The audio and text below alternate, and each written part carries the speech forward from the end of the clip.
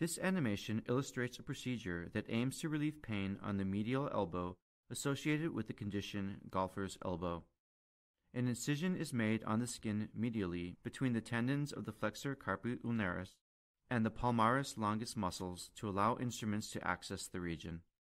Retractors part the skin, gaining access to the damaged tendons, which typically include the tendons of the palmaris longus and the flexor carpi radialis muscles. A portion of the damaged tendon is excised off the bone where it normally attaches. A K-wire is then used to microfracture the bone.